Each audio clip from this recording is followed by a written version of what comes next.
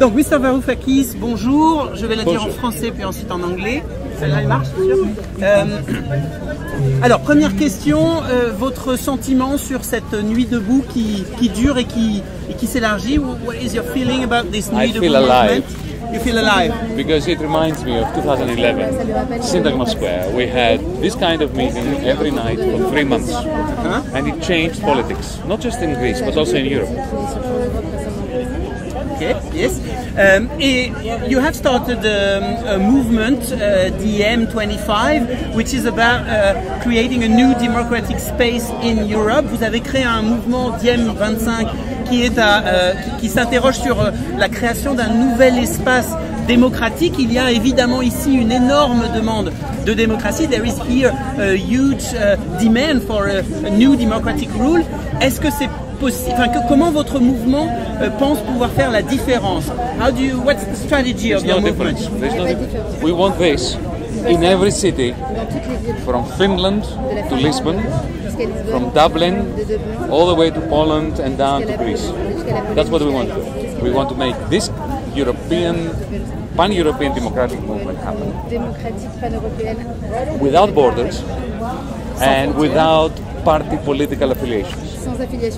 It's the only thing that will stop a new version of the 1930s from consuming Europe and democracy.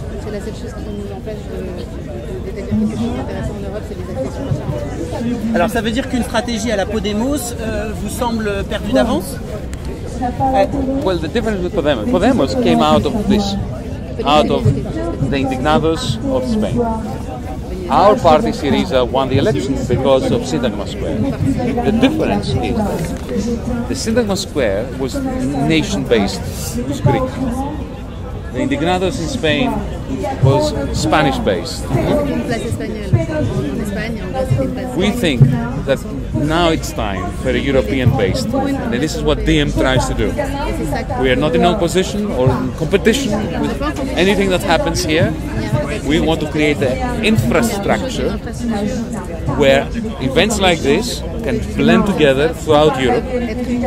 Because you know what? The enemies of democracy are very united.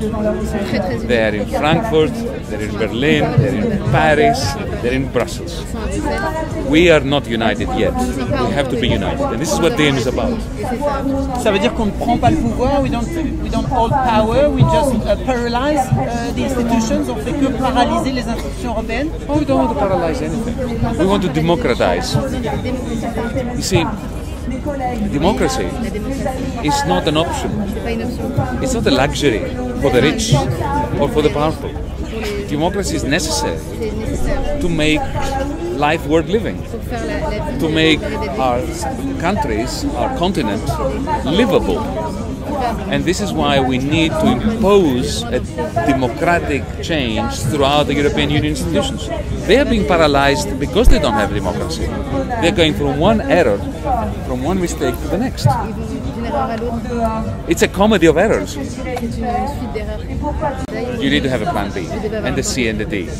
But the plan was not to get out of the euro. It was not to get out of the European Union. The plan was to look the creditors, the Troika, Dijsselbloem, Hollande, Merkel in the eye and tell them the policies you've been implementing so far failed.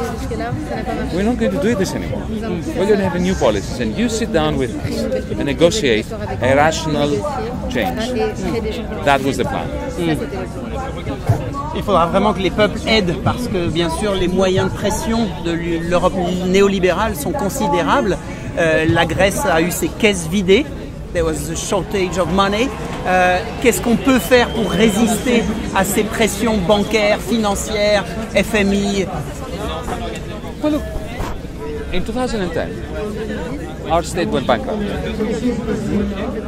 And the great powers decided to hide this bankruptcy by giving the largest loan to the most bankrupt state, not for the state, but for the French banks and the German banks, and to call this solidarity.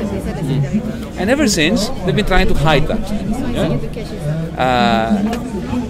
This is what, it's just a big case of denial. And when the powers that are powerful indulge in denial, the people suffer. And we were elected to put an end to this. Unfortunately, they divided us, and we fell. But that's only one battle in a long war. And this is continuing it. Mr. Varoufakis, merci beaucoup. Thank you so much to have been our guest, d'avoir été l'invité de TVDebout, d'être venu soutenir Nuit Debout. On vous rend aux journalistes mainstream. Bonne chance et à bientôt. Thank you very much. Merci Marjorie. Hop. Et on relance sur l'AG, on laisse M. Varoufakis partir sur la conférence de presse, on rebascule sur l'AG, vous êtes toujours sur TVDebout, c'est la Nuit Debout, place de la République, on lâche rien.